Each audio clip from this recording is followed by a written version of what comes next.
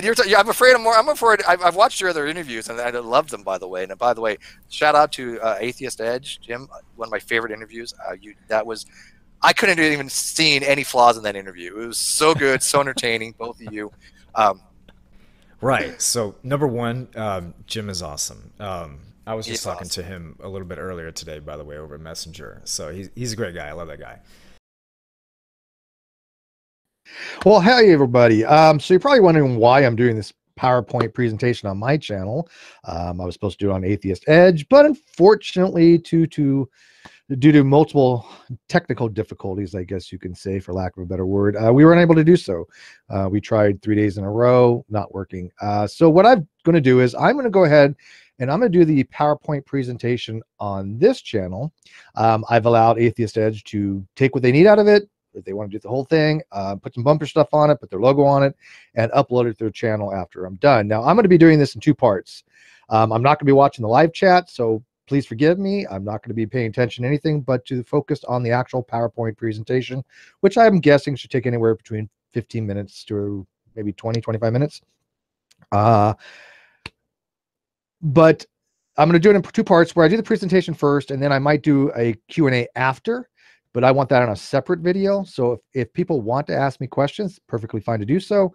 But I think I'm going to do the PowerPoint presentation just as one video. So anybody that wants to learn about atheism and agnosticism as understood from philosophical, oh my goodness, it has been a long day, people. From a philosophical standpoint, they can go to this video and review it. And anybody that they run across that says, hey, you know what, I'm really not understanding these topics, go check out Steve's channel. He has a really good video on atheism and agnosticism.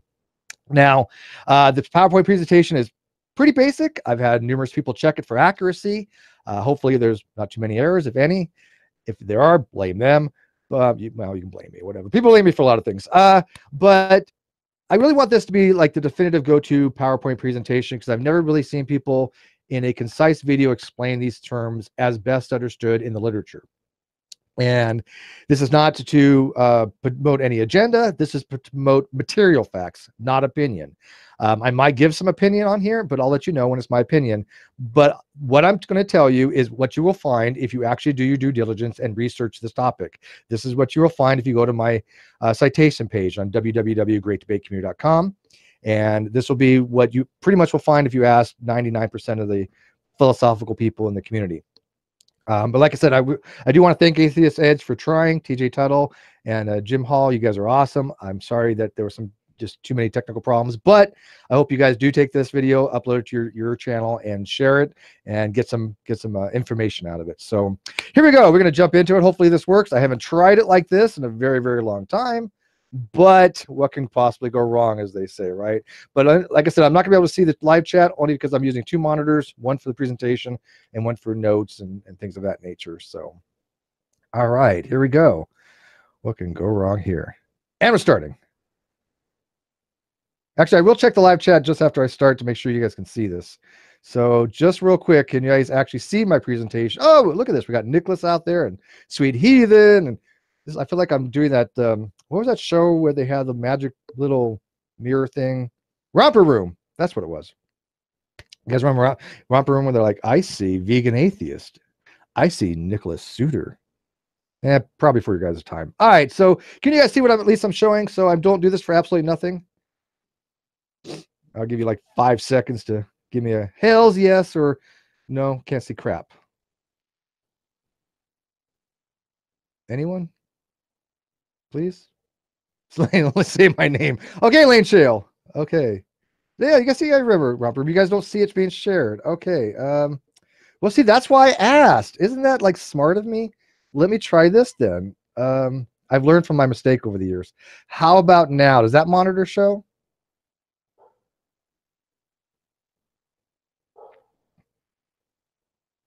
If it doesn't show now, then I'm really in trouble, because it's like my only way I know how to do this.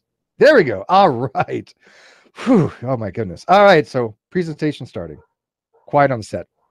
All right. Anyways, this is atheism and agnosticism. Oop, I didn't mean to do that. Let me go back here. So this is running really slow. Atheism and agnosticism. What my arguments are and what they are not. And I think that it's critical that I point out that because I have so many things that I talk about on these different platforms, that people tend to either straw man my arguments, not quite get them correct, or just don't understand them. And I would like people to actually understand them. They don't have to agree with me, but they really need at least try to understand the argument, because these arguments are pretty decent arguments, I think. But I'm going to go through and actually explain what my arguments are. So next time you hear somebody out there saying, well, Steve thinks this, you can say, well, wait, no, that's not really Steve's position. So what my arguments are: atheism is polysemous, is a polysemous word with multiple usages. And what I mean by that is that in philosophy, certain words like atheism can be used multiple different ways. And in order to understand what the word is being used as, you have to understand the context of the author using it, right? So if you read a paper and it's using atheism in a specific way, the author is going to let you know how he's using it most of the time, or at least it's going to default. From what I've read, it's just going to assume that atheism is a belief that God does not exist, which we'll get into. If there's any variation of that, they will tell you. Burgess Jackson has a paper where he defines, or uses, I should say, well, actually he does define it, but he puts simple atheism as merely God does not exist, right? So the word is polysemous. Atheism in academic literature is more commonly understood to be the belief that God does not exist. And what I mean by that is that if you take any course in these things, if you read most of the literatures, almost all of it will be understood that the term atheism is used as a belief that God does not exist, right? So that, I think, is a material fact that can be validated. That's somebody who can go look and read the material and say, oh, look, this is how this source is using it. This is Stanford. This is Cambridge. This is Oxford. This is a dozen different papers that I can cite. So I will argue that it is most commonly understood in the literature. Now, if it's commonly most understood in the general population, I have no way to validate that. That is merely my opinion on that, because I talk to people in real life that are not on the computer. They seem to indicate to me when I'm talking to them, although most of them are kind of been inebriated or high on caffeine, that they also feel that atheism is generally the belief position. Now, that's not how it is in small atheist communities, and that's not how it is online. I recognize that most internet atheists, or at least a large percentage of them, we default to the more of the lack belief. I get that. Okay. Atheism and theism are not a dichotomy, but are contradictories. I will be getting into that further in the presentation. But essentially, a dichotomy is something where it is the case or not the case. When somebody says, well, I believe that God exists, or I do not believe that God exists, that is dichotomous. That is something that in classical logic must be one or the other case. However, there are other logics out there where that is not necessarily the case. This is why I personally think, again, my opinion, that when you're talking about beliefs, classical logic is probably not the best way to go, because it tries to shoehorn things and it doesn't have the granularity that you would expect to find on complicated subjects such as beliefs. This is why we have things like stochastic logic. This is why you have things like multi-valued logic. This is why you have things like fuzzy logic. You can shoehorn anything just about into a classical dichotomy. Either you believe or you don't believe. Either it's gray or not gray. Either it's up or not up. However, that's not what a contradictory is. A contradictory is something where one is the case, the other is not the case. It is true, the other one must be false. They both can't be true at the same time, and they both cannot be false at the same time. And like I said, I'll get more into that in a few minutes. Labels should not be used, should not be pushed on other people. What I mean by that is that you have the right to use any label you want to define yourself, because these are your positions. Whatever is the best explanatory thing that you want to convey to somebody for your terminology, that is what you should use. However, that does not give you the right to tell people that you are this particular theological or philosophical position, and you must adhere to that. When you have people like David Silverman, who literally has said, if you do not believe in God, you're an atheist, whether you like it or not, tough shit, his words, then that is pushing your positions onto someone else. Now, there has been a narrative that I have done this in the past, which has never happened. Anybody who's watched me for any amount of years has never heard me say, well, you know, you're not really an atheist, you're just an agnostic. No. If they've asked me what philosophical position they have, then I will give them an explanatory thing of what they would probably more likely fall into, philosophically speaking. But that's not the same as taking upon a label. They can label themselves any way they want, which I find to be strange, because when They are allowed to call themselves an atheist if they're even more what would be construed as a philosophical agnostic, but they don't allow me or other agnostics to call themselves what they would like. They say you must be an atheist regardless, tough shit. That is not how it works. And so my argument has been, you can't be hypocritical like that. You cannot say to a group of people, hey, we want you to, think the way you want. We want you to label the way you want. We don't place value in these labels, but politically we want you to take this label. And if you don't, you're that label anyways.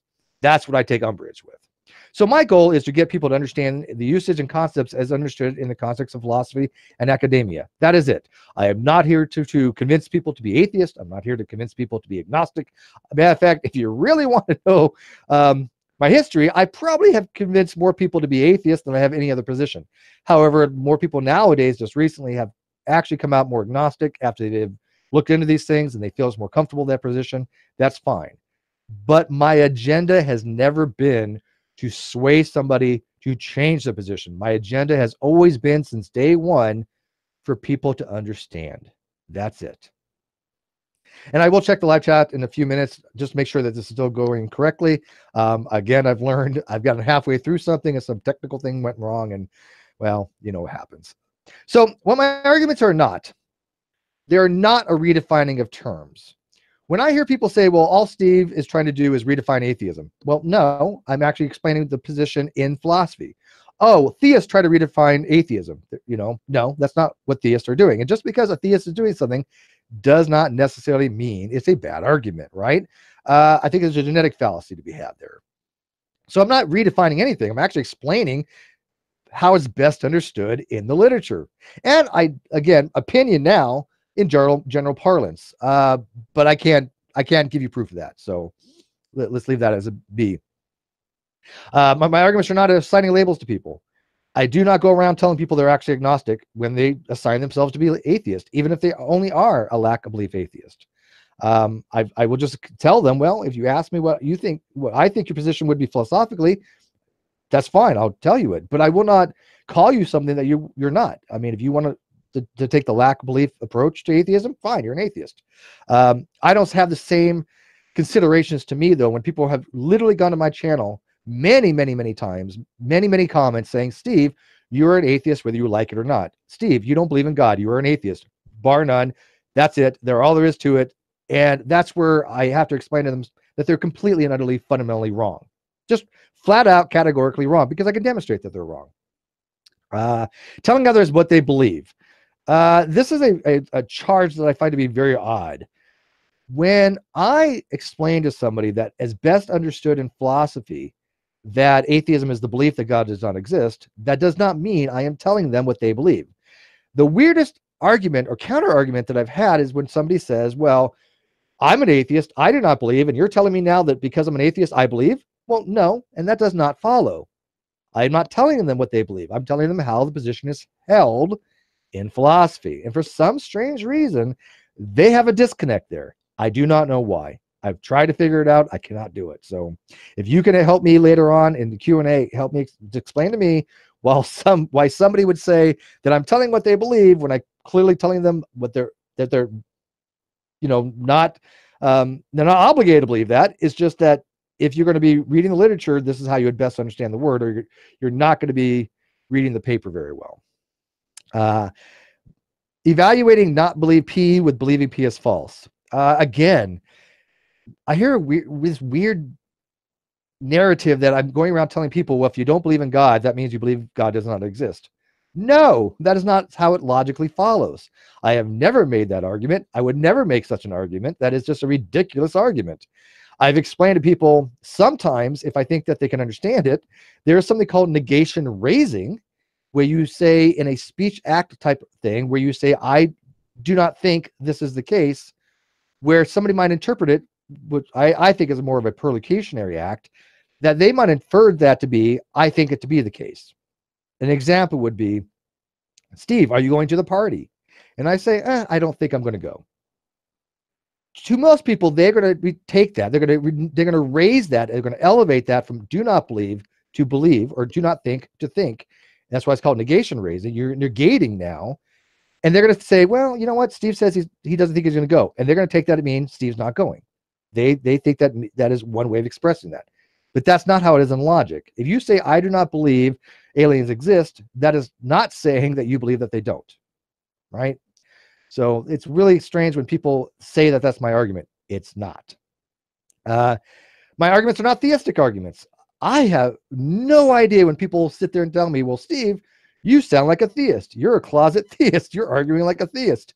Well, no, I'm not a theist. I'm not arguing like a theist. I'm arguing with reason, logic, and evidence. Some theists will do that. Some theists won't. But what I say is no way ever going to be logically somebody who could say that I'm told a theist position. I don't believe that gods exist. Therefore, how can I be a theist in any meaningful way, in any cognitive way, right? So my goal is to prevent people from arguing I believe things that I do not, and or arguing against positions that I do not hold. I'm going to take a quick step here real quick. I'm going to pause. I'm going to look to see if everything's going okay and check the live chat if I may. Of course, things, well, it's going slow. There we go. No. Okay, I'm going to have to stop sharing for a second. So notice the stop there? There you go. But I'm streaming, so my computer's running very slow, so please bear with me for a second.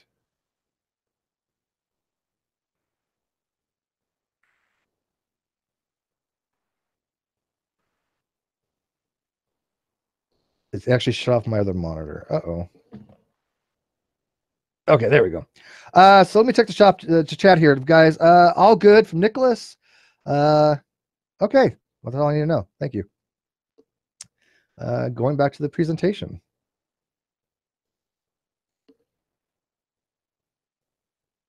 Oh, thank you, sir, Christian Sardine. I saw that super chat before I turned it off. Thank you. I'll get to that at the end here. My evidence consists of academic and philosophical citations, including Stanford Encyclopedia of Philosophy, Cambridge, Oxford, and experts in their field. I literally have a whole list of citations on my domain, which is www.greatdebatecommunity.com. Now, my whole argument does not come from Stanford. Stanford is a very good go-to source. It is, bar none, the only thing that I use. Nor do I claim it's definitive. However, it is considered to be one of the more gold standards. And to promote a friend of mine, Dr. Paul Draper, who wrote the article Atheism on Stanford Encyclopedia, was just on Dr. Alex Malpass's channel. I haven't got a chance to watch that whole hangout yet, but I'm looking forward to it. I'm pretty sure that he would appreciate that. I'm letting you guys know that I love his page on that. And I think he did a wonderful job in writing that page, Atheism for Stanford. And yet it's so funny because I still have people tell me, well, Steve, that page from Atheism was written by an atheist. And let me assure you, Dr. Paul Draper is not a theist. And if you go watch that hangout, I'm sure that you'll get the impression that he's definitely an atheist because he's arguing atheist arguments. So I find that to be odd when people say that, oh, well, that's just a theist argument coming from SEP. My evidence consists of logical reasoning. This is why I do use predicate logic. It's very simple predicate logic, nothing really extreme, but it does show that there's a coherency, there's a consistency, there's a way to look at the stuff that is logically valid. And that, I think, I don't see from other people. I have asked people, will you please show me your logic? And I never, well, vast majority of the time, I never get a logical argument. And yet they say my logic is wrong. Well, if the logic is wrong, you should be able to demonstrate the logic is wrong. Logic is one of those things that's not subjective, it is objective. And so I run some proofs through a logical proof checker. I run it through other people that are experts in these topics. If you think that we are wrong on these things, please let us know. But the only way you're going to demonstrate that is by showing that the argument is wrong, by using logic. I use a reductor ad absurdum, which I'll get into. I use rational argumentation, which I'll get into. Goal, to provide supportive evidence for my position from peer-reviewed and scholarly philosophical sources based upon validatable facts, not merely my opinion. This is critical. While I do inject my opinion many times, I usually try to tell people these are my opinions and I can only give you so much evidence for those opinions. But there are material facts of the matter. Material facts I do not think are subjective. I think they are objective. I think that they could be gone and looked at by anybody because they're accessible to anybody. When we talk about objectivity in philosophy, it is not the same as objective in science. So objective in science means just without bias. The two people can look at something from different frames of references and objectively come to the same conclusion.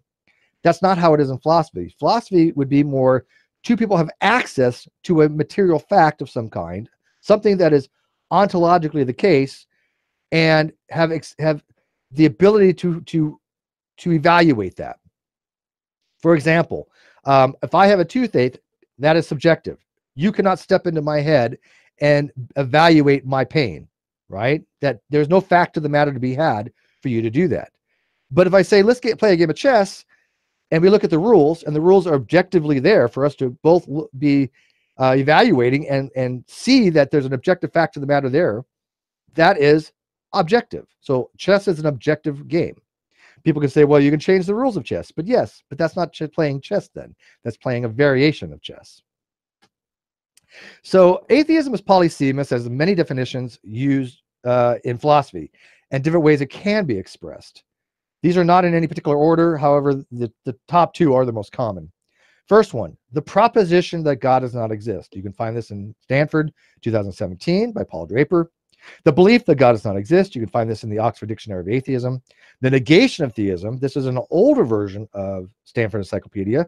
This was from a philosopher named J.J.C. Smart. There's some issues that might be had with that particular definition, because you're not really negating theism. What you're doing, or the belief of theism, what you're doing is you're negating the proposition. I think it would be more clear to say it is the negation of the proposition of theism. And I wish he would have worded that way. He would have saved me a lot of heartache with the PhD student I know that is a math that I've gone back and forth with on this, because he's not entirely wrong. But I think that it would be a lot more clear if he just would have said the negation of the proposition of theism. The denial of the existence of God. This would be Martin, 1998. Denial here, if you read the context, is the belief that God does not exist, not just merely not believing. The lack of belief that God exists. Ibid, Martin also uses that terminology as well. The disbelief or denial that God exists. This is also Draper, but Draper's using disbelief in the context of I believe that the proposition is false, or denial of the God existence, which he's referring to as I deny the proposition to be true. I accept the proposition to be false. This is how Draper's using it. And then there's one odd one that you'll find if you read SEP or IEP, which was by Professor McCormick.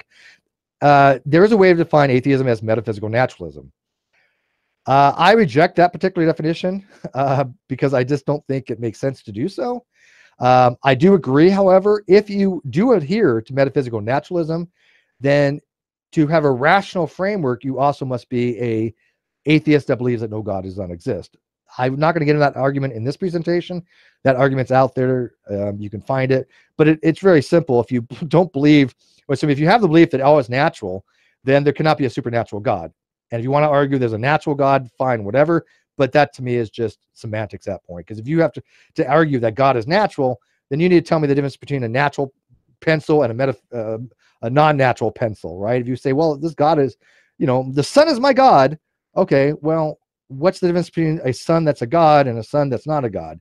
If there's no distinction between the two to be had, if there's no delimitation between the two, then it's just a semantic issue at that point. There's no material fact to be had that changes one to the other.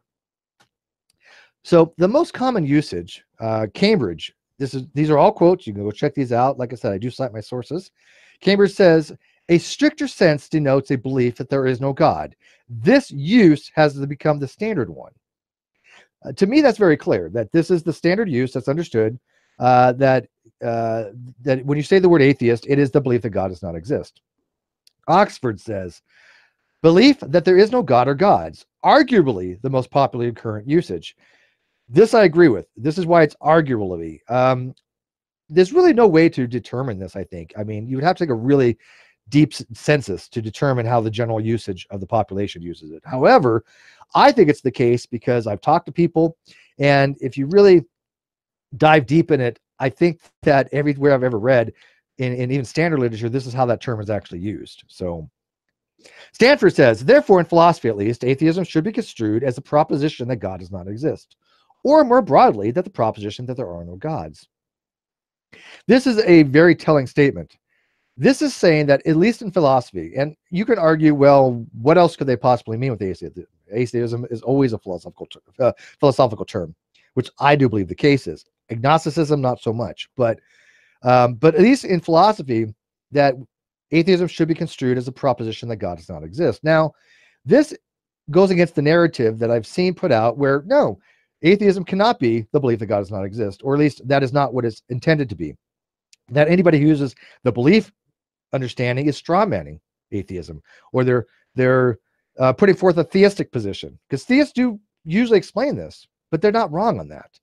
Don't be afraid to give credit where credit is due if the data backs them, because if you argue against somebody that has the evidence, all you're going to do is make your other arguments look weak. And it's sad because it shouldn't have any effect on that, but it does. However, I just got a message, and it may be somebody telling me that things have gone wrong, so I'm going to check this real quick. But I'm not going to show it, so I gotta stop screen share. But my monitor keeps timing out for some reason, my secondary monitor, which is bugging me because I got to wait for it to kick back on every time I time out. But I hope nobody messes me on for no reason here. But give me a second. It's really not working too well. But I don't want to tab real quick because I don't want to see the message. Come on. Oh. Let me get the live chat. Can I at least get the live chat? Oh. 1 sec. Okay, there we go. I'm sorry it's so slow, guys. Oh, wait. I need to stop screen sharing.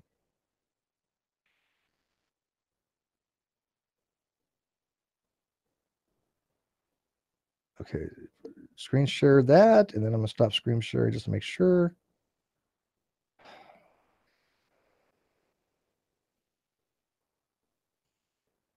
Am I screen sharing now? I shouldn't be, right? Oh, the PowerPoint has been gone for a while. So where did it leave off? Oh, it didn't come back if you check chat. Really? Oh man. All right. Well, let me do this real quick. I'm going to screen share, but I'm actually going to have the chat up while I do this, so I can see what's going on. That's the chat. You guys should be able to see that. And I'll just run through these things real quick. So let me go to the presentation.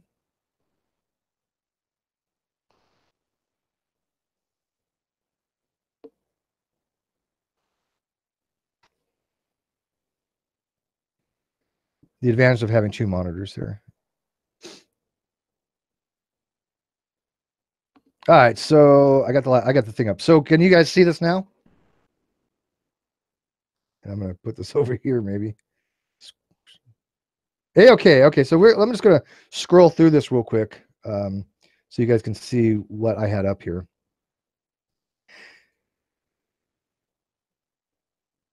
Okay, so I went through the evidence, what my evidence consists of, what my arguments are on. Oop, let me go back here.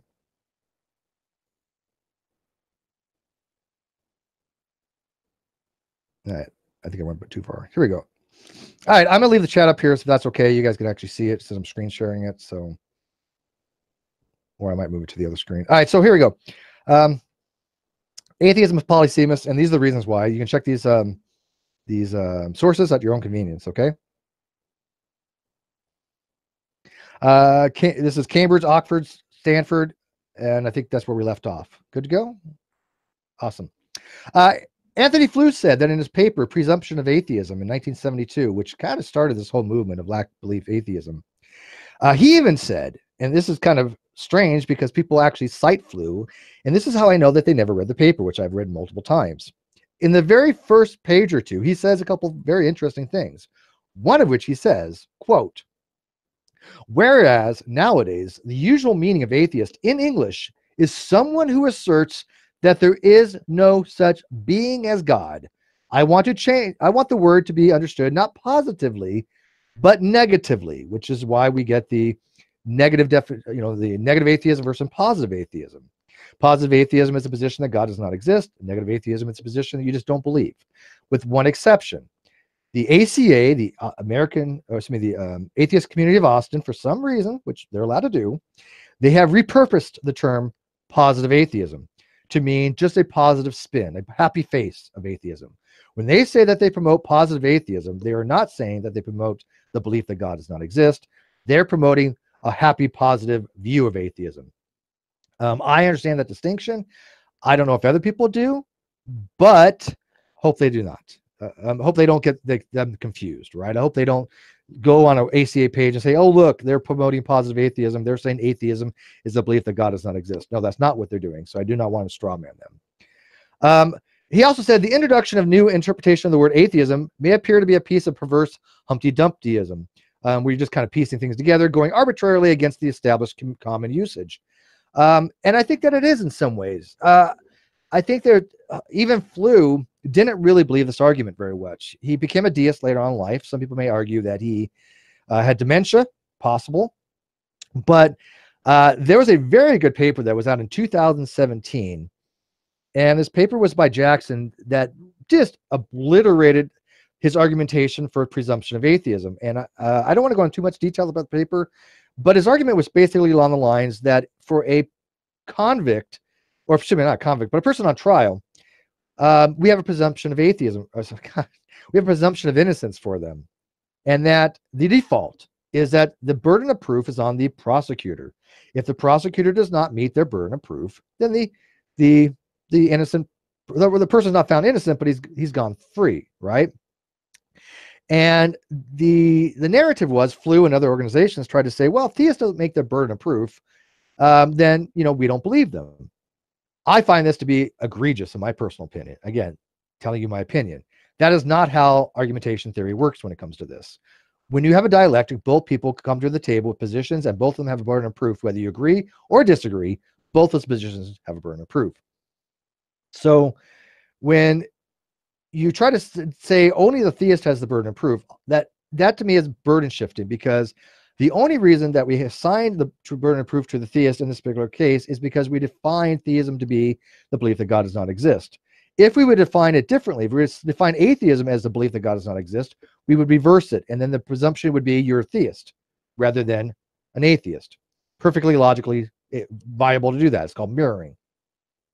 So the problem with that Burgess Jackson pointed out is that the reason we have presumption of innocence is that there are 4 different positions you can have when it comes to judicial systems. You can have a innocent person that's found guilty. That's considered to be a travesty adjustment, right? They call it an infelicity of justice.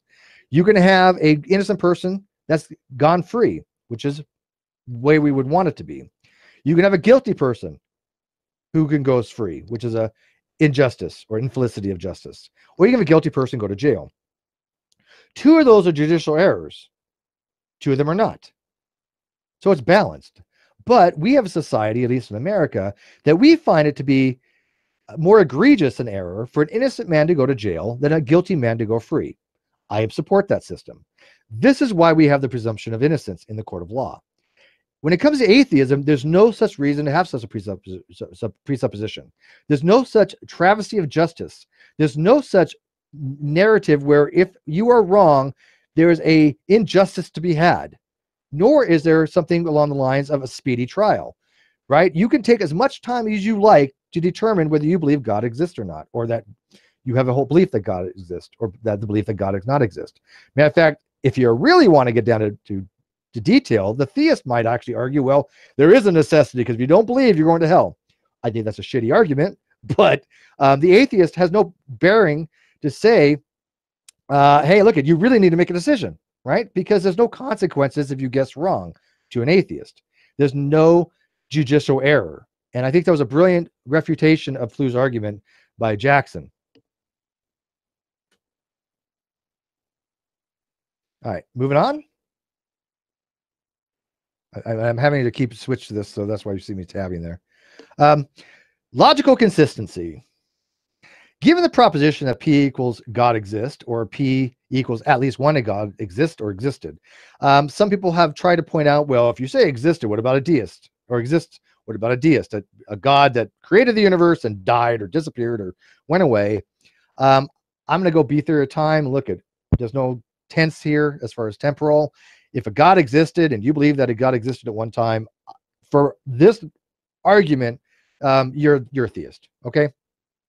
You can preface these propositions any way you want, but the problem is when I'm typing this stuff out on things like Twitter, where you have 100 or 280 characters, I try to make it short as possible. So I'm just going to go with God exists most of the time. It's simplistic, and I think most people have been around long enough to know that the proposition of theism is that you believe God exists. So the way it would work is this: when you see BP, that means a belief predicate with a proposition of theism, which is God exists. So BP means believes P, or believe that God exists, which is theism, right? Believe tilde P, which is a not symbol. So when you see that B tilde P, what that means is believes the negation of the proposition, which is believes the proposition is false, which is atheism. Again, how I'm explaining it from a philosophical standpoint. This is a material fact. This is not my opinion. This is something that anybody can go look at. When they say what Steve is wrong about this, they're fundamentally wrong, because this is something that is conclusive. So an agnostic would hold to this position: not BP and not B, not P. Now that looks terrifying to some people. I get that, right? I understand that if you've never had logic or math, you may not get that. But let me break it down to you, because it's not as complicated as you think it is. If tilde means not, and belief, B means belief, and P means God exists, run it together. What do you get? Not believes God exists, right? Now, you could put an indexical on there and say, well, I do not believe God exists. And I'm okay with that. Now, a logician might call you out on that, right? Because there is no indexicality there. Sometimes you might see it written as BAP, which is the agent believes P. You might see it written as BSP, which is subject believes P. That is indexical, right? As the I, or the agent, or this, something along those lines. But I am not going to be that much of a pendant with this. If I see not BP, I'm going to go ahead and say, I don't believe that God exists. Somebody else, like I said, might call you out for that, whatever. That little caret symbol, the little tent, all that means is and, right? And the easiest way to think about it is that it's like an A, right? It looks kind of like an A. It doesn't have the horizontal bar, but it looks kind of like an A. It's a symbol for and. Not B, not P. So that would stand for not believe, not P. So that would be all read together. Does not believe the proposition God exists, does not believe the proposition God does not exist. So this is somebody who says, hey, look, I do not believe that God exists, and I do not believe that God does not exist. It is somebody who's on the fence of this. This would be equivalent to saying, if you are given the proposition there are even number of gumballs, well, I would say that I do not believe that they're even, and I do not believe that they're odd. I'm agnostic on that, because I don't have any way to determine justification-wise of how I would go about justifying holding a belief either way. It is about the justification of it. If I was to say, I believe that these gumballs are odd, I need a reason for this to hold that position rationally. When we talk about justification, it means that we are justified to hold a rational position because there's reasons for it. If there's just a 50-50 chance that it might be even or it might be odd, and we're assuming some kind of quantized state here, whole gumballs and stuff like that, and there's some countable number, then there is some fact of the matter to be had. But since I have absolutely no evidence one way or the other, I cannot have any justification one way or another. The rational position to me in that particular case is to hold to the position of being agnostic on the proposition, right? So you know what? I forgot the tilde here. Somebody who proofread this made a mistake here. There should be a tilde here. Tilde BP and tilde not BP. It's set up to here. Oh, no, I'm sorry. I made a mistake. My proofreaders, I forgive you. This is my fault. I am sorry. So BP and B not P is set up here as not as a dichotomy. What this means is that theism and atheism is set up here not as a dichotomy, but as contradictory, such as if theism is true, then atheism is false. Both cannot be true and both cannot be false. let me explain this real quick, if I may. And I think I have a slide on here, so I might be double covering this. If ontologically, right? Yeah, people in the live chat, they know they know some of the people that read this and proofread it, which they did a wonderful job. Excellent. Ontologically, which is being, right? It is the case, or God does not exist, or God does exist, right? Yeah, you get work, you pay for it. Thank you, sweet heathen. True. If you look at the universe and you say, look at, I believe God exists, you are actually just saying that you think it is the case that more likely God exists, because there can only be two ontological states. It is the case that God exists, or it is not the case that God exists. So if it is the case that God exists, then the theist is correct. Right? The theist believes that. They got it right. But if you believe that there are no gods, right? If you actually say, look, I think that is the case that God does not exist, and God does not exist, you got it right. But both of you cannot be correct. An atheist and a theist they both cannot be right at the same time. They're contradictories. If one is true, the other must be false. Both cannot be true and both cannot be false. One must be the case. Moving on. Oh, you know what? Let me click there. There we go. Now moving on. And I might want to point out, because I don't think I put it in here, just in case, there are something called contraries. Contraries are positions where one is true, the other is false. They both cannot be true, but they both can be false. Let me give you an example. If I was to say, say Judaism and Christianity, right? Those are religious positions. Those are theistic and atheist, both theistic positions, correct? But Christianity cannot be true at the same time as Judaism can be true. If one is true, the other one has to be false. Either Christ was who he said he was, or he wasn't, right? He was either the Son of God or God, but he was, or he wasn't. However, they both can be false. It could be the case that Judaism is just completely wrong. There is no Yahweh. It could be the case that Christianity is wrong. There could be no Christ or Yahweh. So both of them could be wrong, but they both cannot be true at the same time, right? So that's what's called a contrary. So let me explain the difference between a dichotomy and a contradictory. This is very critical, because I think a lot of people, when they look at a dichotomy, they don't understand what these terms mean when you're talking about something that is jointly exhaustive and mutually exclusive. So a dichotomy must be this in logic. One, jointly exhaustive. All members must be in either one set or the other. For example, it is the case that my car is red, or it is not the case that my car is red. So if it is in a set of things that are all things red, my car is going to be in that set. However, if my car is not red, it will not be in that set. It'll be in the set of things that are not red. There are only two possible sets. They're jointly exhaustive. It must be in one set, and it must be or either that or in the other set. You must be sweet heathen, or you must not be sweet heathen, right? Anything that is sweet heathen is in one set. Anything that's not sweet heathen is in that other set. There is no other option. So it's jointly exhaustive. They're also mutually exclusive. No member can be in both sets, right? So if my car is red, it cannot be simultaneously in the set of all things red and the set of things that are not red, right? Now, of course, somebody's going to point out, well, what if it's this color or that color? It doesn't matter. It is the case that it's red or it's not red. There is no fuzzy logic to be had here in classical logic. If you want to make it more of a quanti-state, either the electrons spin up or the electrons spin down. There are no other options, correct? Okay, so they're mutually exclusive. Now everybody's going to be a sweet heathen. See what I started? What's funny is people are going to watch this video on Atheistic Edge, and they're going to be going, who the heck are these people that he's talking about that are in my live chat? But that just gives them a reason to come over and watch my videos. So when you say AV or not AV, or not tilde A, that V means or. And what they mean by that is it is one or the other. A or not A means something is either A or it's not A. It cannot be any other case. This is called the law of excluded middle.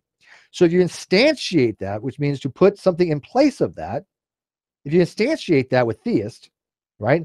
So I have theist or not theist. That is a dichotomy. There are no other options. Again, classical logic. Now, I will give one quick caveat here, that when you're dealing with dostastic logic, this does not hold. Okay? This is why I emphasize that I believe that dostastic logic and certain other logics have more granularity. A theological non-cognitivist, which I'll get into in a little while here, does not meet any of those criteria. They are not a theist, nor are they not theist.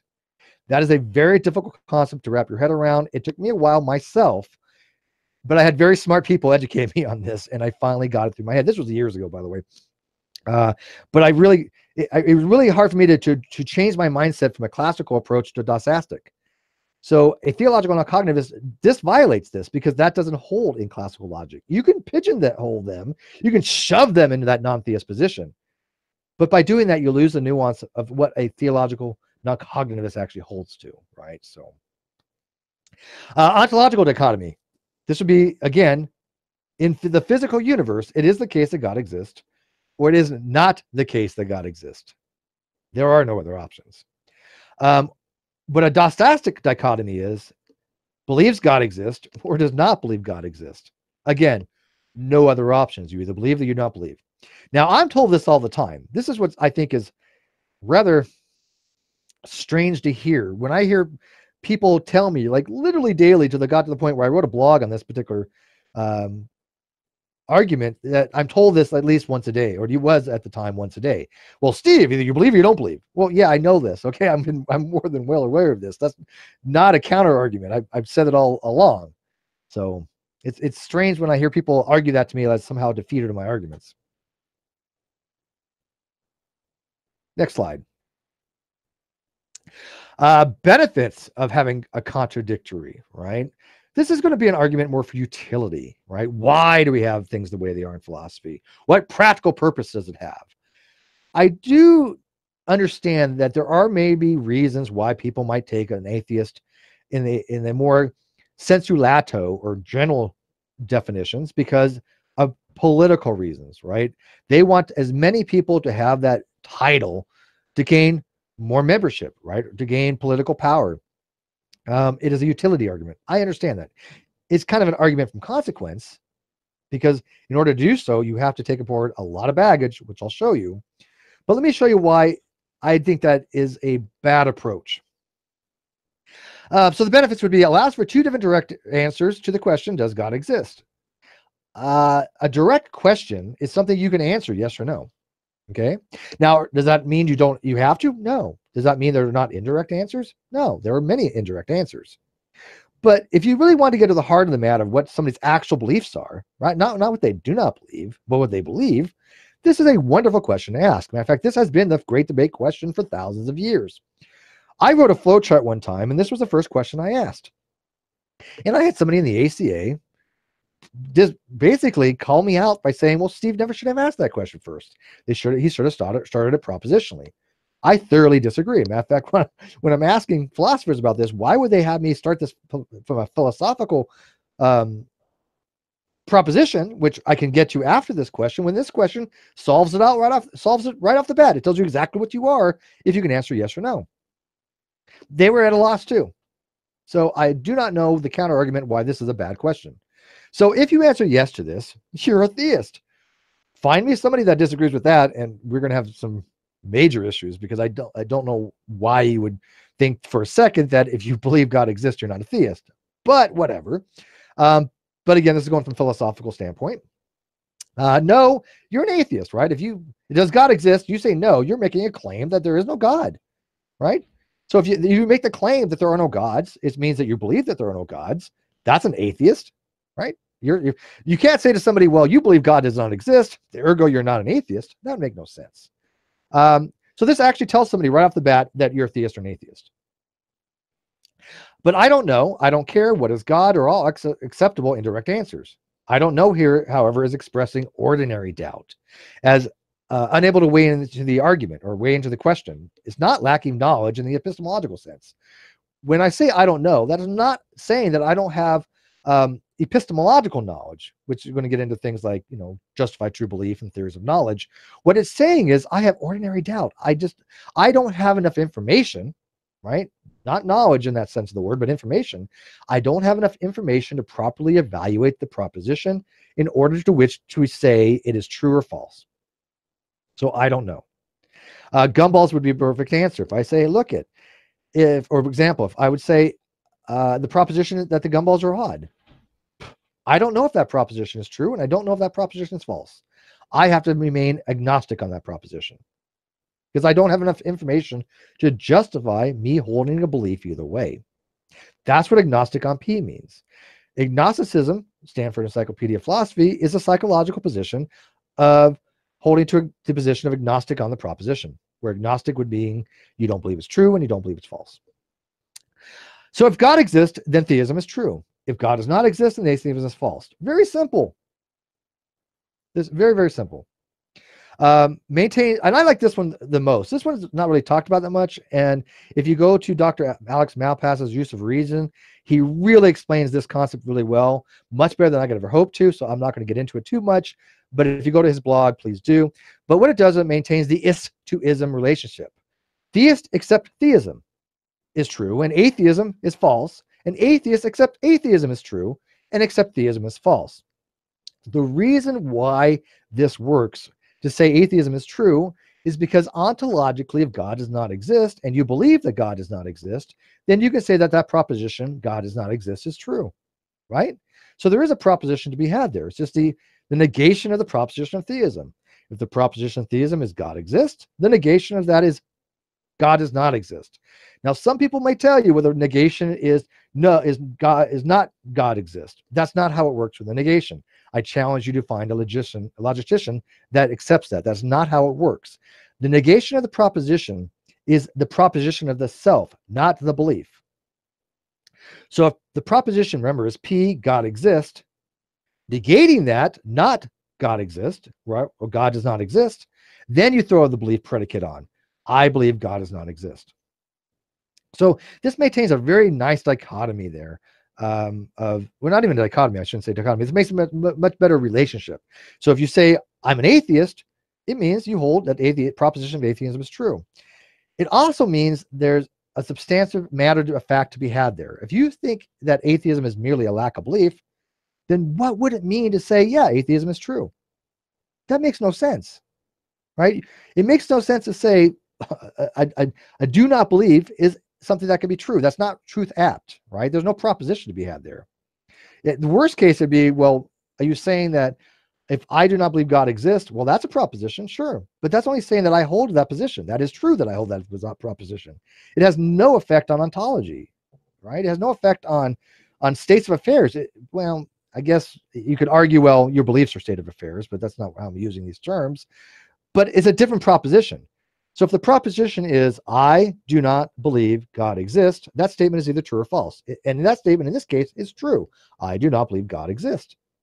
But that's why we don't define it in the negative in philosophy, the way people have been going around saying for years. And it wasn't until many people came along who knew about these topics and said, whoa, wait a minute here. You guys are putting out information and you're not giving the full amount of the information. You're giving a narrative that for your agenda, but you're not giving it how it is in academia. And if you go to study these topics, you go to take these courses, that is not how you're going to be learning these topics. You're not going to do well on them. So next, boy, this is taking a lot longer than I expected. My apologies. Whew.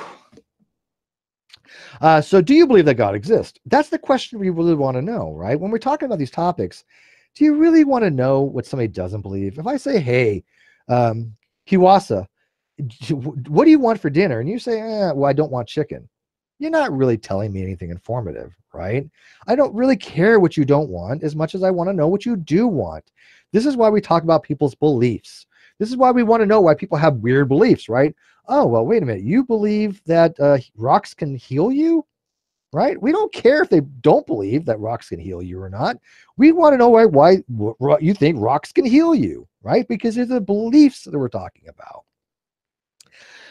So belief here is not the psychological belief, but the belief that proposition God exists is true or false.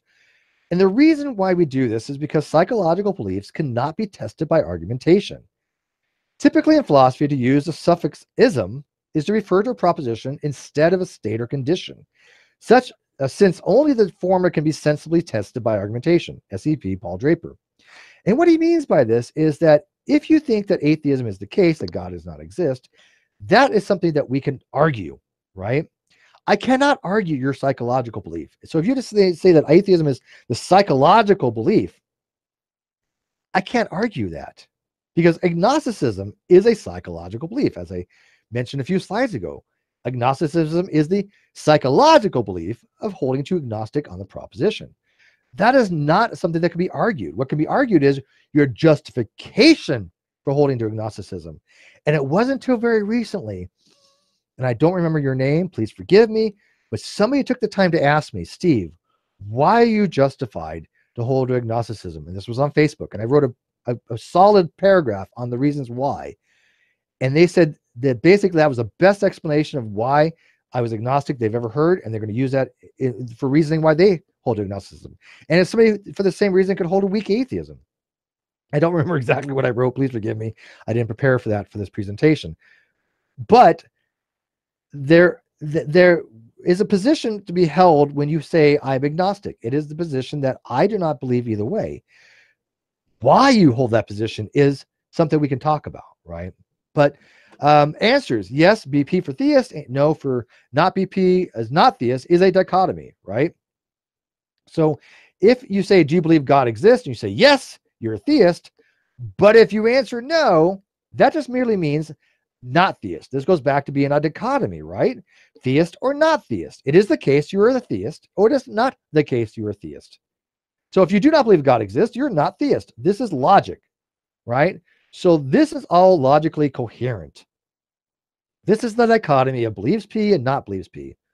So if you want to take that and say, well, not theist is an atheist, anybody who does not believe his God is an atheist, all you're really doing, and this is a semantic argument at this point, not mine, but the atheist who do this, that the words not theist now mean atheist. So they're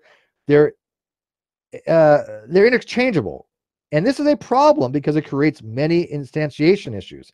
It creates many absurdities. It creates what's called an intentionality problem, because they're not the interchangeable. They have differences in how they're interpreted. And so when you're doing that, it creates a lot of problems. And I think that to avoid those issues, I do not use that lax type of terminology. That's why you don't find it that way in philosophy, because who wants to have confusion? Who wants to have absurdities? Who wants to have contradictions? Somebody just messaged me, and I'm sorry, you're going to have to type in the live chat because I can't get to you. I'm not going to stop the presentation for that. So is my presentation still going in the live chat? Because I just heard somebody message me, but I'm unavailable. And I don't want to show private messages. I don't do that. All right, so moving on.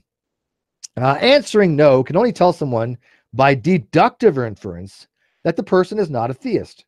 There's no logical entailment that allows for by deductive inference that the person, I said that there. Somebody missed that one. That's on them, not me. A person is an atheist since they may hold to atheism as the belief God does not exist and not hold that belief condition.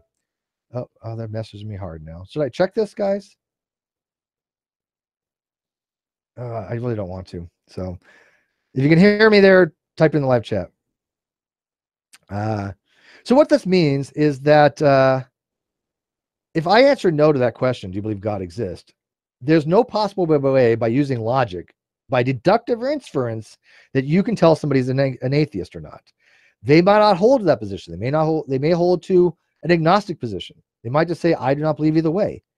So if they use what's called sensu lato definitions, then that's fine. But if they hold what's called sensu stricto, it is not the case.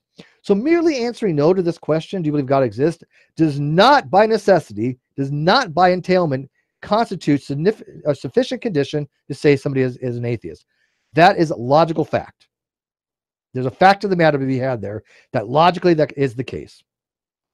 The only time that can hold logically is if you hold to the paradigm that atheism is not theist, which I will accept as to be a logical deductive inference. However, since that is not ubiquitous, that is not always the case, then there are situations where this does not hold, therefore the logic does not hold. So if I go to somebody and say, do you believe that God exists? And they say no, the most I can say about that person is that they're not theist by using logic. That's it. By using logic, that's the best condition I can get. All right, so moving on here. Agnosticism 3 ways. This is right out of my blog. However, the main source for this is SEP, but I didn't copy this from SEP. I got it from basically their explanations, right? So number 1, agnosticism in the most broadest sense was Thomas Huxley's view of a normative epistemological principle or method similar to evidentialism or even logical positivism, which was one should not believe anything that cannot be validated, observed, learned by experiment, or proportionally determined to be true or false, etc. Or according to Huxley, that one has no justification to claim knowledge or even belief that gods do not exist. This is a rather archaic meaning. You don't see it used that much.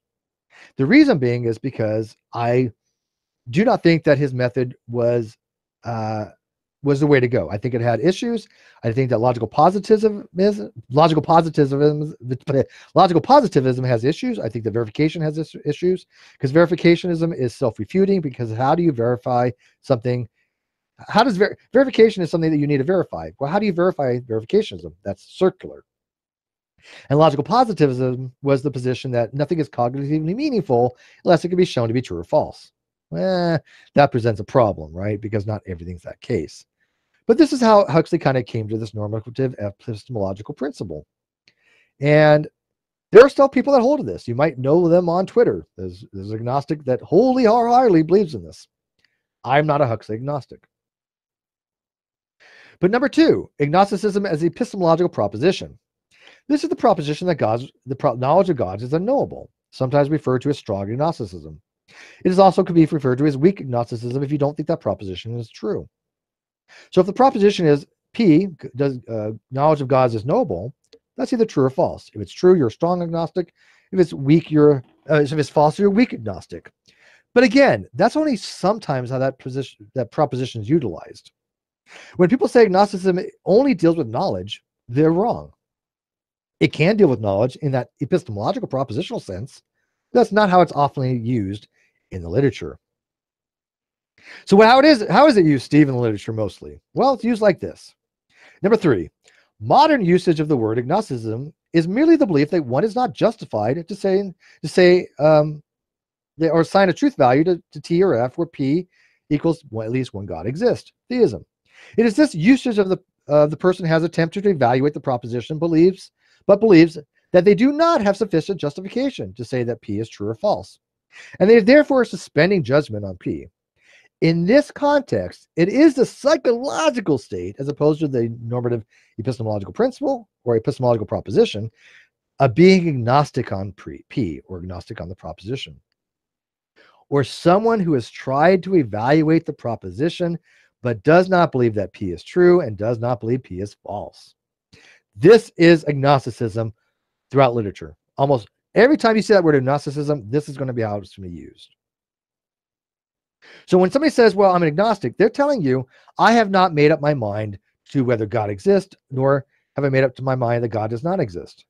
So when people tell me, this go back to my very first page or 2 where I say what my arguments are and what they are not.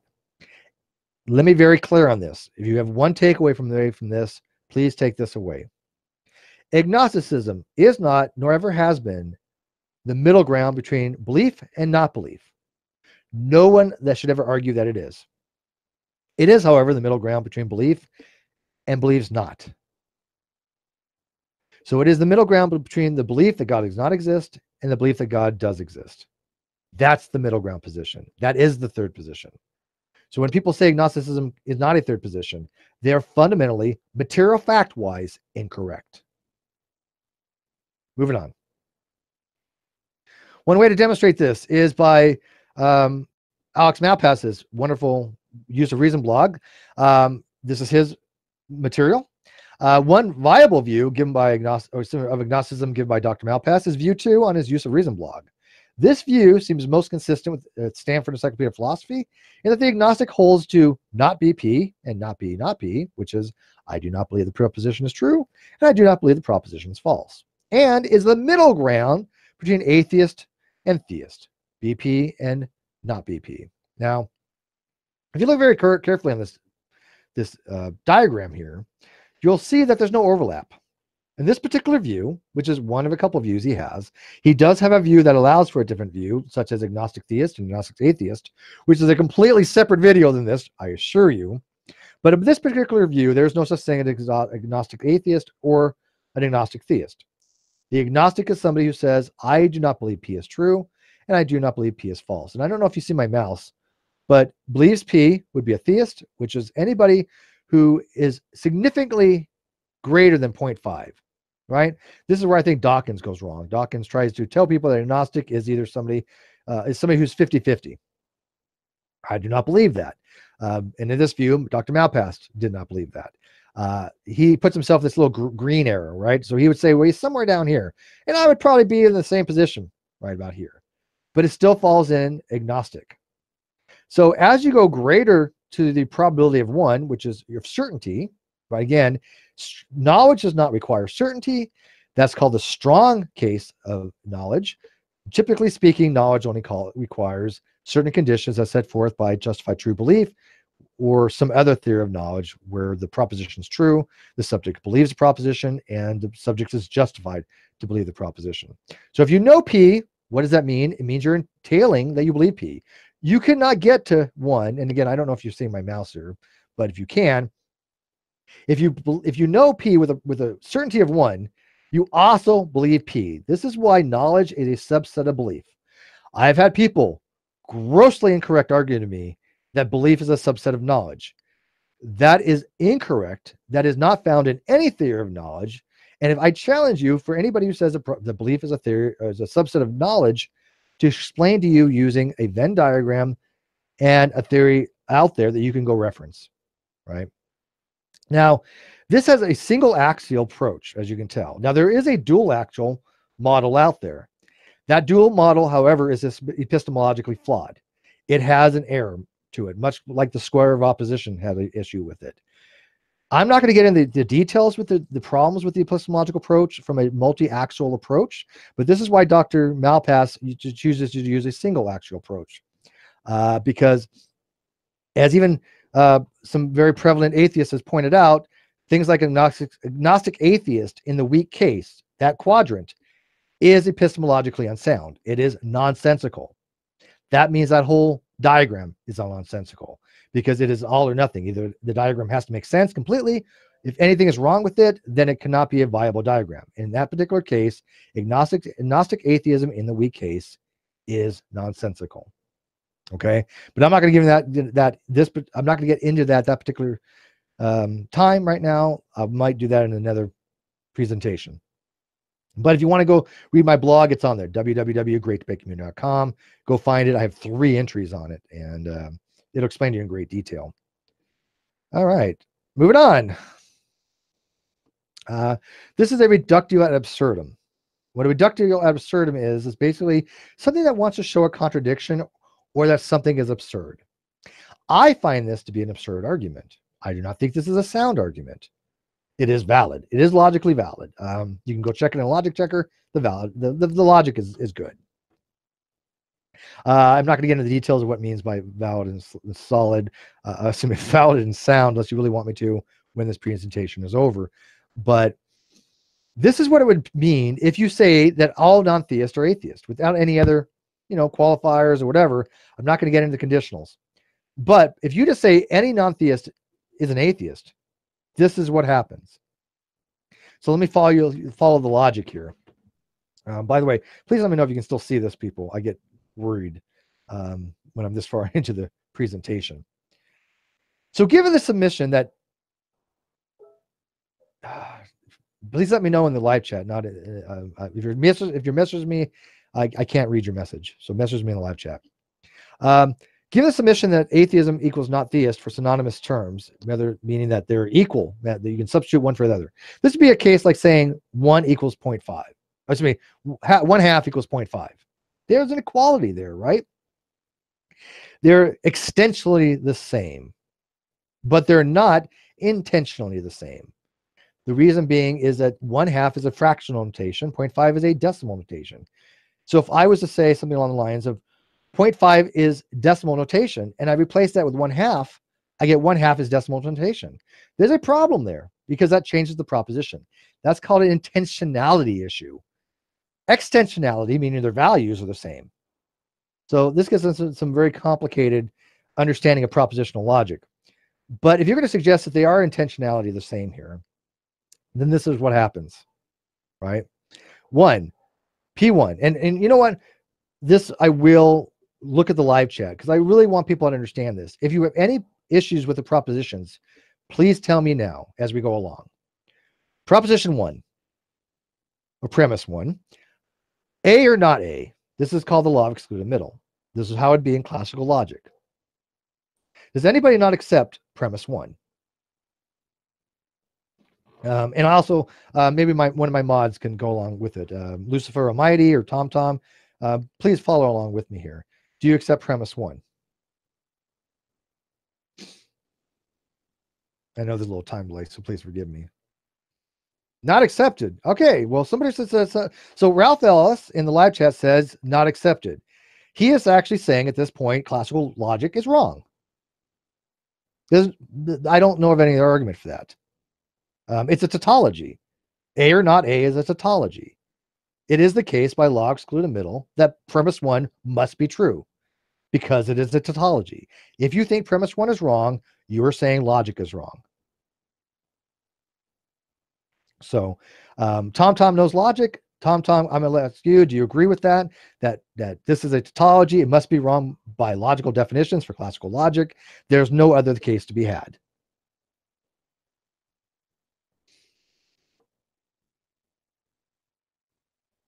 And I'm going to move on to premise 2. And if Ralph Ellis wants to argue with somebody else, that's fine. But he is saying at this point, classical logic is wrong. Okay, so premise 2, theist or not theist. This is a simple instantiation. This is taking that A and I'm instantiating with something else. I'm saying A represents theist, not A represents not theist.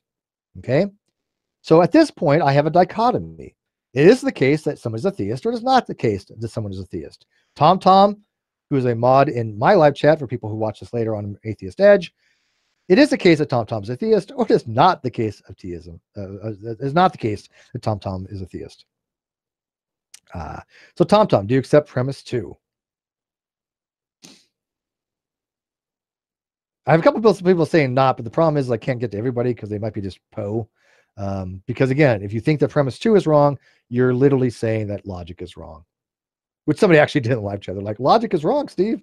Well, my thing is this. It's funny. I've actually had the atheist argue to me that, yeah, logic isn't always give you correct conclusions, even if you're valid and sound. Well, there's some issues with that.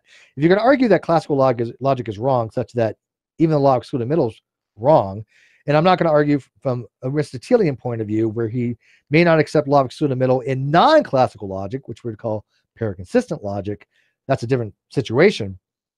But if you're arguing in classical logic that the law of excluded middle is not tautology, then you're just fundamentally wrong, right? All right, so we got my mods accepting. Good to go here. Whew, you guys are scaring me here, like pulling teeth. All right, so premise 3. This is an assertion. This is okay.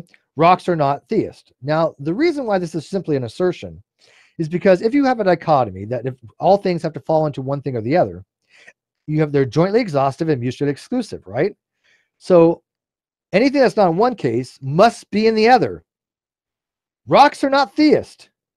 So because they're jointly exhaustive and mutually exclusive, the only other position they can have is not theist, right? It's just a at this case, I hate to say it, it is a default. If they're not theist, they have to be not theist. All things that are not theist are not theist. That's not a psychological thing. That's why we're not talking about psychological positions, right? It's not a requirement for rocks to have any non-psychological position, right? It's just required that rocks aren't theists. That's the only condition to be not theist. That's it. That's the only condition. It has nothing to do with beliefs, right? Because rocks can't hold a belief, right? So they cannot be a theist. Because they can't be a theist, they must be non-theist. That's it. So that's an assertion. Does everybody accept that? Yeah, no, and I agree with TomTom. P3 is a definition that your interlocutor has to agree upon, absolutely. But if they hold that to be the case, then we can continue. If they don't, they need to tell me what category rocks are in. It's either the case that they're theist or not theist. If they deny premise 3, then they need to tell me which one of those two categories they believe it's in. right? So moving on, because if they can't tell me which of the two, then I assume they have no problem with premise 3. Premise 4. Atheism equals not theism. This is the assertion part. Now, I will tell you right here and now, this is the part that I reject, right? Premise 1, true. Premise 2, true. Premise 3, true. Premise 4, false. This is what makes this argument unsound to me. However, if you're one of those people, this is what the term rock atheist comes from. If you're one of those people that insists that anything that's not theist is an atheist, then that proposition there, they need to accept. So this is where we kind of diverge here. Okay. So if you don't accept that, then great. Then you agree that all things that are not theist are not atheist. You're agreeing at this point that is the PowerPoint fuzzy? Somebody says fuzzy. Can you guys read that? It shouldn't be. If it is, it's on your end, I think. So at this point, this is where their logic fails, or their reasoning fails, by saying, well, if you don't believe in God, you must be an atheist. Well, no, unfortunately, that's not the case. Unless you hold to this, right? If you hold to this P4 is true, okay, fair enough. Let's continue. I reject P4. Then the conclusion would be rocks are atheist. Now, there are people in our community that actually argue this. There are people in the community for a long-standing period of time. I wasn't going to use any names in this particular hangout, but I think this one's appropriate. But because if you go look at their history, Bionic Dance is one of those people that argues rocks are atheist. And actually, I will give her props. She's logically consistent to do so, right? Because if she holds that premise 1, 2, 3, and 4 are true, which she does, then conclusion must follow if it's logically valid and sound. This is a logically valid argument. I guarantee that. But if all the premises are true, then it has to be sound. So she actually has to hold the conclusion to be true because she holds P4 to true. I'm going to give her props that she's logically consistent. Okay. However, I think it's an absurdity. This is why we call it a reductio ad absurdum to say rocks are atheist, right? There are atheists out there now that agree with me on that. They're like, of course, rocks are not atheists. That's stupid. I agree with you. But if you accept these premises, that is a logical, necessary logical consequence, right? Clockwork Rex asks, do rocks have a brain or nervous system? Well, I think you can answer your own question on that, Rex. You can ask me questions. Come on. Ask me about the presentation. Don't ask me silly questions like, do rocks have a brain? If you don't know the answer to that yourself, then there's a problem, Rex. Okay, so moving on. And I will do a Q&A after this, but it's going to be a separate video, okay? Because we're already running over time, and I want this to be one chunk. Formally, all rocks are non-theist.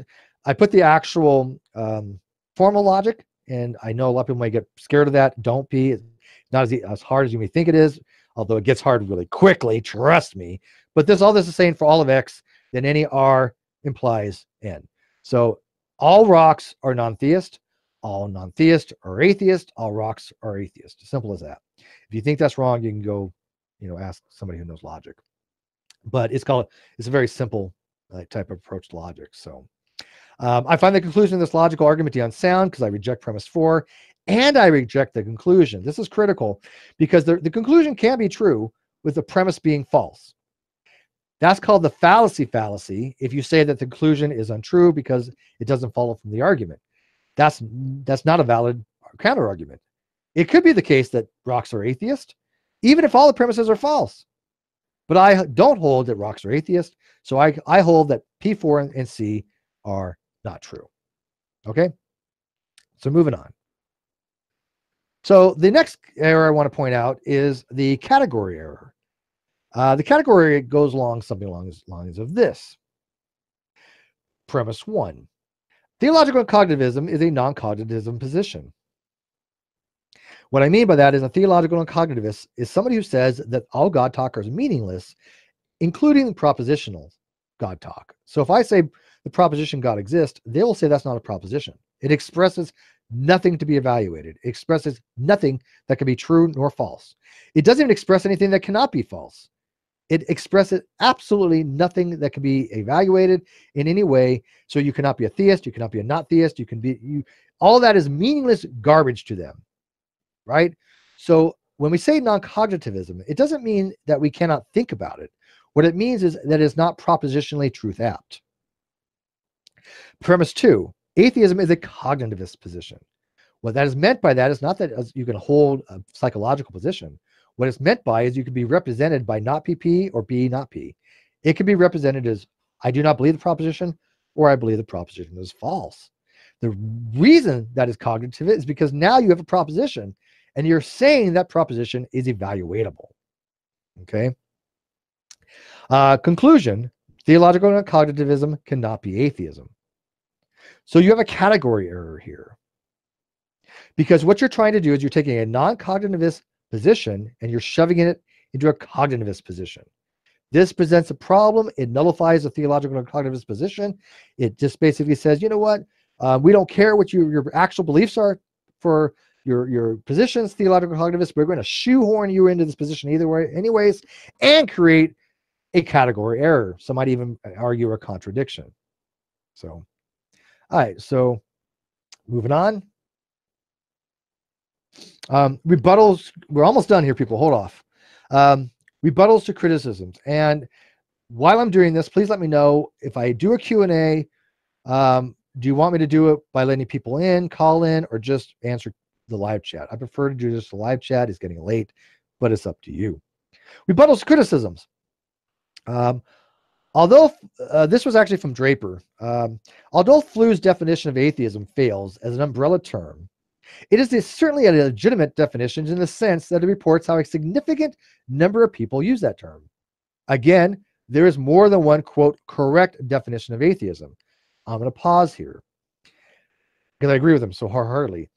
Anytime you ever hear anybody in the history of YouTube or in the perpetuity ever hear them say, Steve argues only one definition of atheism is correct, you have them come watch this video. You have them come watch my channel. That has never happened. I've never argued there's only one definition. There are channels out there have multiple videos against me arguing the one true definition of atheism, right? That's idiotic. I've never argued any such thing. They've argued that there's only one true definition. I've had atheists argue to me, Steve, atheism is one thing, lack of belief. American atheists argue that. Certain other atheist groups argue that. That is the only correct definition. That is their argument. That is not mine. So your rebuttal to me is actually a rebuttal to them. So moving on, the issue for philosophy. So the issue for philosophy is which definition is the most useful for scholarly or more narrowly philosophical purposes. In other contexts, of course, the issue is how to define atheism or atheist may look very different. For example, in some contexts, the crucial issue may be which definition of atheism as opposed to atheist as opposed to atheism is more useful politically, especially in light of the bigotry that is bigotry that those who identify as atheists faced. Pause. That is very true. I grant that the stigma of atheism exists. I grant that I think that the term atheism needs to be normalized, right? And I understand people's argument about why they want to take the atheist label, regardless of definitions, only because they want to reduce that stigma. And they want to do it, quote, politically. I, however, have people argued with me saying that I am a conspiracist, that there's no political agenda out there. That is absolutely incorrect.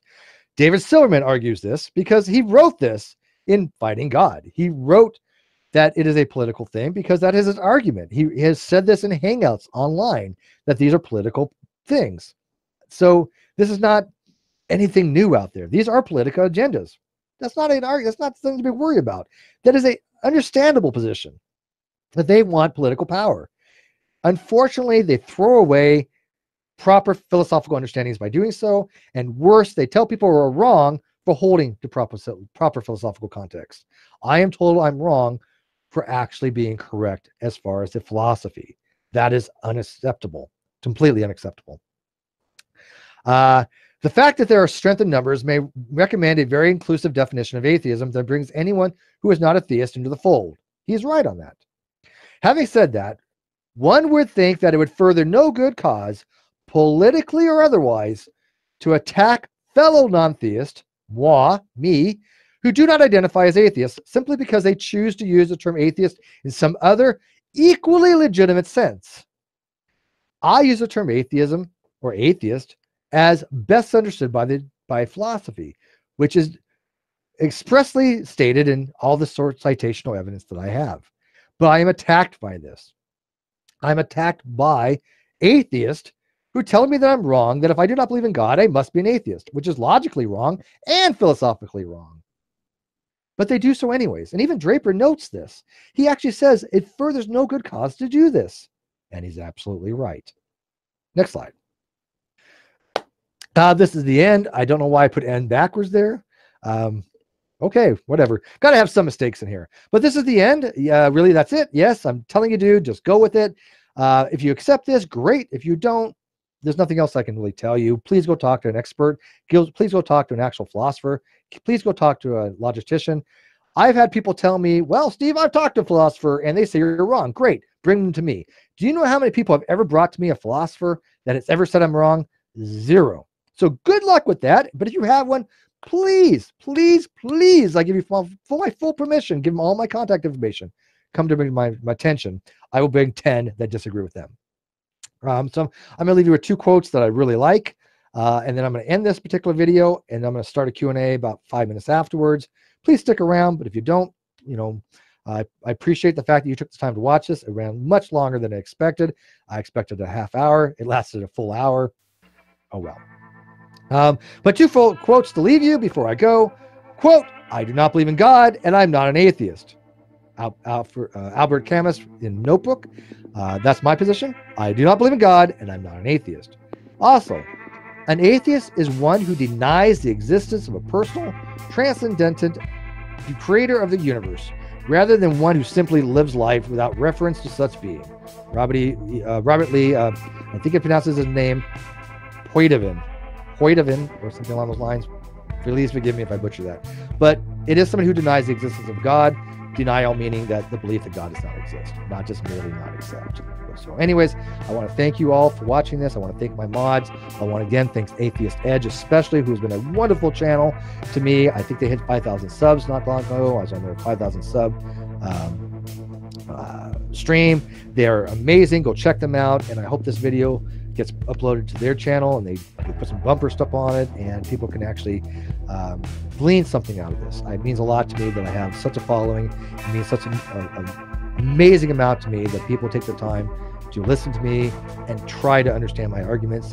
And if they even still disagree with me, you know what? I'm happy they even listened. So I'm going to stop sharing this. I'm going to end the hangout, and I'll start a Q&A here very shortly so you guys can help maybe suss out the things that I missed and answer questions. And with that, good night.